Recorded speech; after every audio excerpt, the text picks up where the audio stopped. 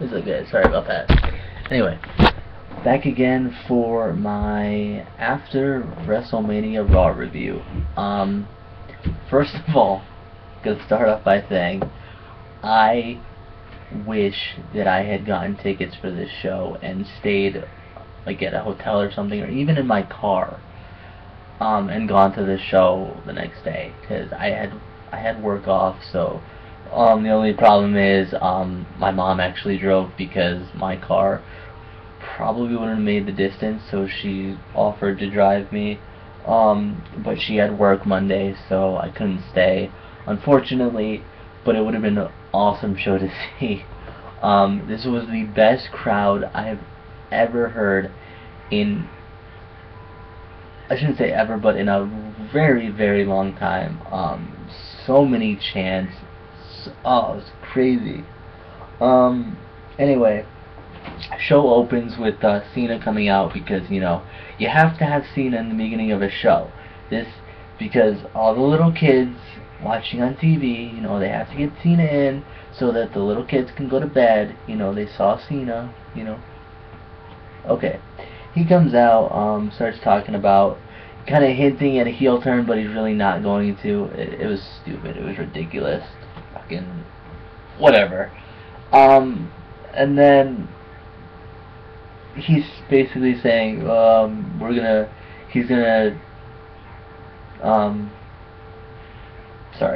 he basically says he's gonna, you know, put the title up tonight. You know, somebody's gonna get a chance at it.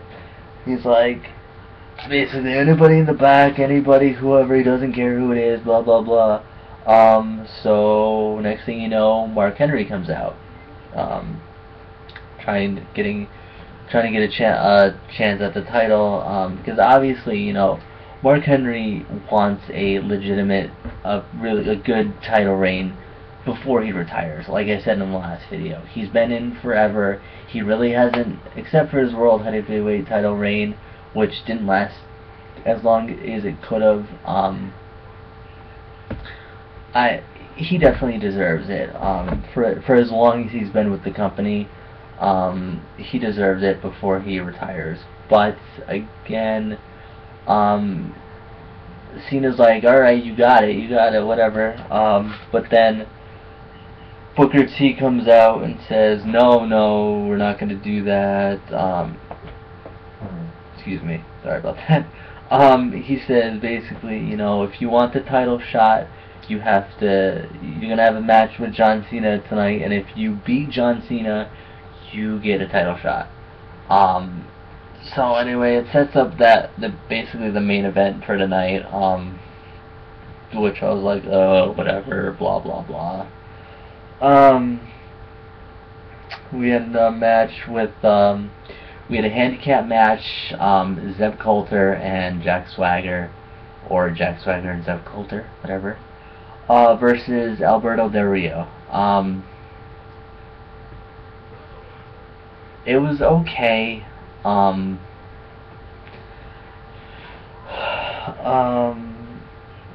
Del Rio did make Swagger tap out with the cross arm breaker.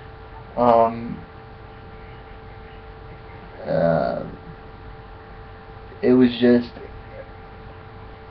and then Zeb Coulter and Jack Swagger kind of attacked Del Rio because I don't know how long it takes an ankle to heal. I don't know, but apparently when Ricardo Rodriguez has a broken ankle, he's fucking useless and doesn't do shit. You have crutches. Use them as a weapon. Hundreds of other people do it. Why not you? Fucking use it like that. It's easy. But he doesn't do anything. So they attack Del Rio. They kind of go after his knee. I guess he actually did like injure his knee because the ref did. I think it's this or whatever, which notifies the doctor that somebody is legitimately injured. Then all of a sudden, Ziggler's music hits, which I seriously thought was going to be last night. I don't know why they did not have Ziggler cash in at WrestleMania. Like, I mean, I'm glad that he cashed in, finally, and he actually did win. I'll get back to that in a second, but it's like, it's almost a little bit disrespectful that they didn't let him cash in at Mania. They did it the Monday after Mania, which is still good. It is the biggest Monday Night Raw of the year, but still, I think he could have done it at WrestleMania. I think it would have made the show so much better. You would have gotten a fucking ginormous pop from that. Oh my god, people would have gone apeshit. They did go apeshit at the Izod Center for Monday Night Raw when it happened. But still, just imagine how much bigger it would have been at WrestleMania. But anyway, it was cool to see because, you know, even being injured, Del Rio kind of did the, you know, champion kind of battle back. You know, he really fought for the title still. Unfortunately, he lost, and but good for Ziggler. He finally, you know, gets the title. I'm proud. I'm glad that he did. For a while I hated Ziggler, but you know, I'm warming up to him now. But anyway, that was cool. So we have a new World Heavyweight Champion. Anyway, what's next? Next and these aren't in order either. These are just as I remember the matches. I don't know. But we had the match that was supposed to be at WrestleMania, but I guess they took it out because of time restraints. It was Brodus Clay, Tensai, and Cameron and Naomi versus the Bella Twins and Rhodes Scholars. I think the Rhodes Scholars won this match, I believe.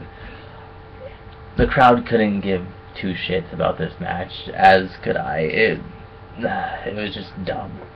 I don't know. Anyway, we had Fandango, or Fandango, sorry, gotta get that right, versus Kofi Kingston, which kind of pissed me off that they kind of would hint at Kofi Kingston being a jobber. I don't know.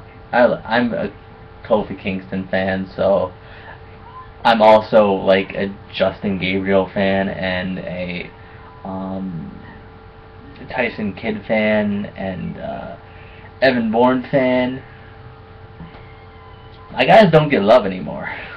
You know, back in the Attitude Era, guys like that fucking, they were on every show. High flyers here, high flyers there. Now it's just, what the fuck? Come on. How much, do you know how much money would WWE would make if they put these guys on? Because kids love high flyers. Kids love the action, things like that. Come on. Give these guys fucking TV time.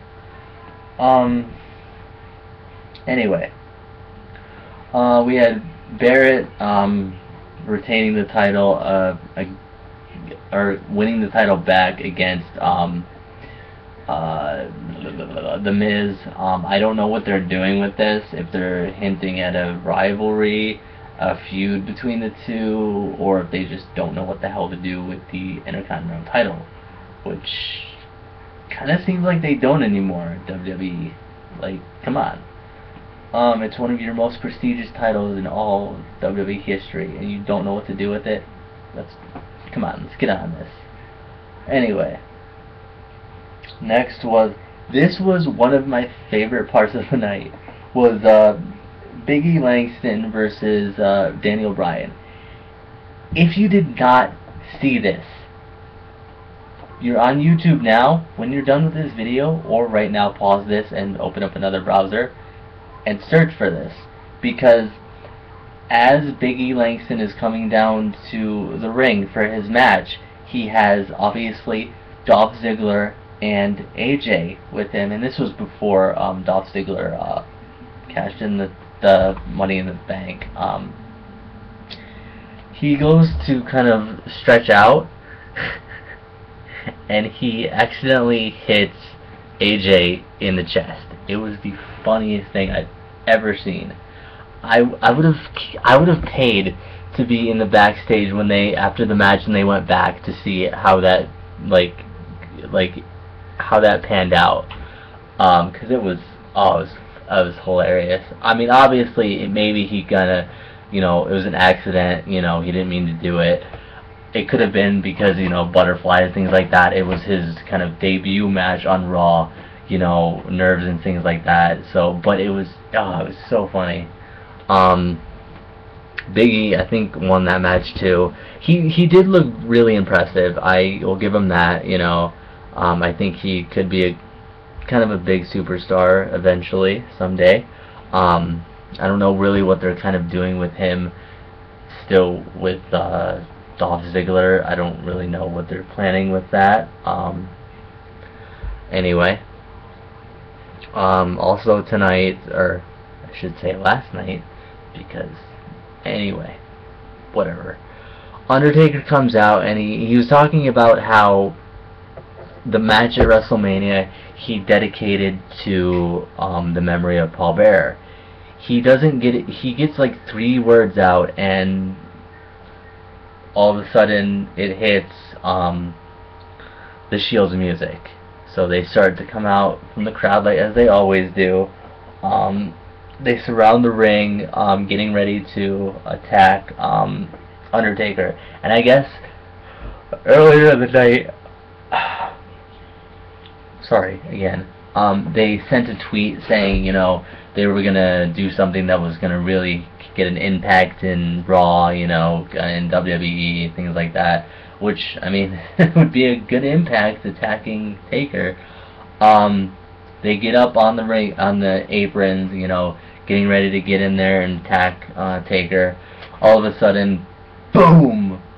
Kane and Daniel Bryan come out and kind of get in the ring and stand tall with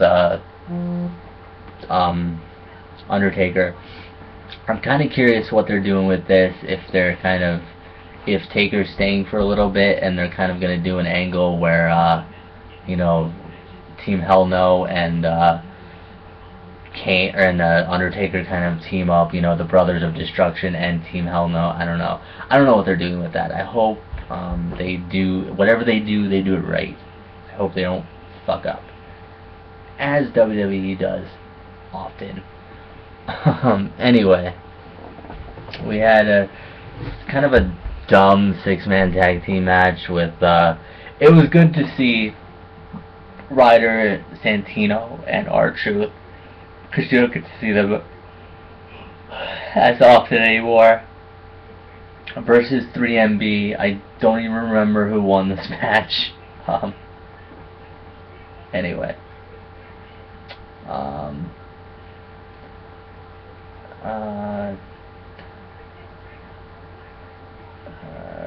I have to go back to this. I think I kind of faded out. With the Fandango versus Kofi Kingston, Jericho does interfere and attacks Fandango for last. I don't know what they're doing with that still. I don't know if they're gonna have a feud with them still. I don't know. But the funniest thing of the night was the fans were literally singing Fandango's music during the match. It was the greatest thing I've ever heard. Some of the other chants that night were, they were chanting JBL, they were chanting, I think, King, they were chanting Michael Cole. It was the funniest thing because, and the commentators can obviously hear this, and they're like, "Do you hear what they're chanting? They're chanting my name." It was so funny. Anyway, let me see, where was I? The main event, or no, I'm not going to do the main event yet. One of the big matches, was Orton versus Sheamus. They both wanted to get after Big Show for basically turning on them. First, at the beginning of the night, Sheamus goes to Vicky Guerrero and says, "You know what? I want a title. Not a title shot. I want a shot at Big Show for what he did. I want a piece of him." She agrees and gives him the match. Later on, backstage, you see Orton talking to Booker T, saying, "You know what? I want a title." I keep saying title shot. I want a shot at Show for what he did. And Booker says, "Well, you know, Vicky already gave that match to Sheamus." Booker basically, or Orton says, "You know what? You have more power over her. You know, come on, you're a Hall of Famer now. Come on." He's like, all right, I'll do it. So they both come out to the ring. They kind of say their piece, you know, why I should get the chance, why I should, you know, let me do this, no, let me do this, I got this, whatever. It ends up being Sheamus versus Randy Orton. The winner gets the shot at Big Show. This match just... Sheamus and Big Show just don't work well together. They don't do matches together well. They're both great talents. They just don't mesh together in a match very well. So finally, Show comes out and interrupts the match, and the crowd actually chants, "Thank you, Big Show," because the match was just that bad. So he comes out, Orton wins, and Orton gets attacked by Big Show. Whatever. So that was that match. Not anything interesting. Main event was even worse than that. It was Mark Henry versus Cena. Again, if Henry wins, he gets a title shot. Henry gets counted out. He gets pissed off because he lost. He attacks John Cena, gives him the world's strongest slam.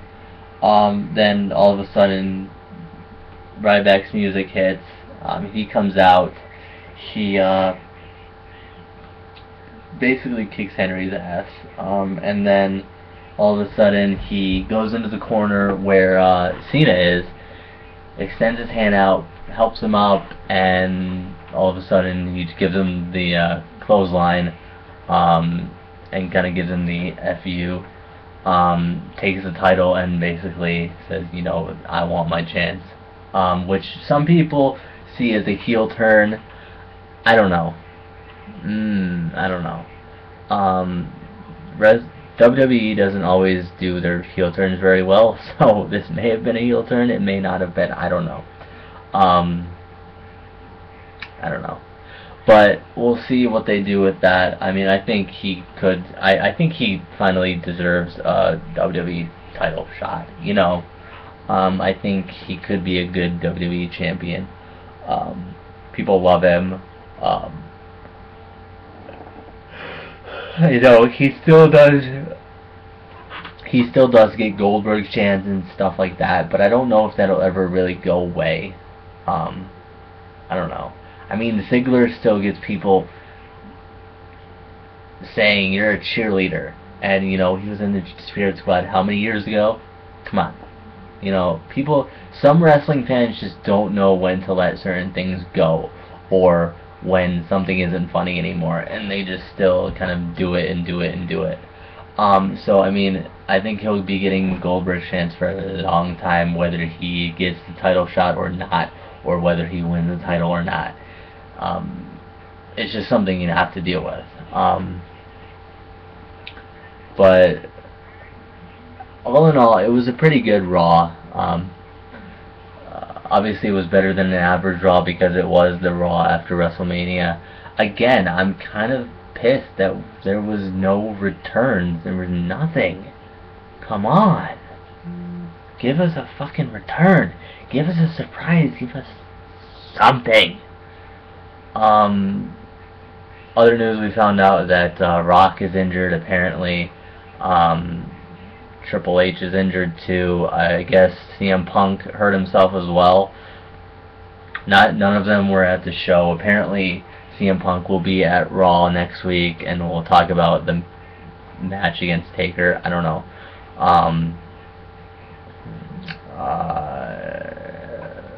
Paul Heyman says that Lesnar is ready for another fight. I don't know who his next opponent's going to be, who they're going to start a feud with, what's going on with that. I don't know. We'll have to see. So kind of excited to see what's going on with next week's Raw. I want to see what they do on SmackDown, even though I really don't watch SmackDown anymore. I record it every week, but 90% of it I fast forward through. They really need to revamp SmackDown. They need to do something, because SmackDown to me sucks. I don't know. That's just my opinion. Somebody might love SmackDown. I just don't. But anyway, again, give me your thoughts on WrestleMania, on the Raw after WrestleMania. You know, what you liked, what you didn't like, what maybe disappointed you, what you think they should have done. And as for that, if you think they're going to bring more new superstars in, if you think they're going to have returns, when they're going to have those returns, when they're going to bring in new talent, things like that. Because they usually do, like after WrestleMania, there's usually when they have, like, or at WrestleMania is when they have big returns, big debuts, and there was nothing. Like, I don't get it. I don't know. But like I said, let me know your thoughts on everything. Alright guys.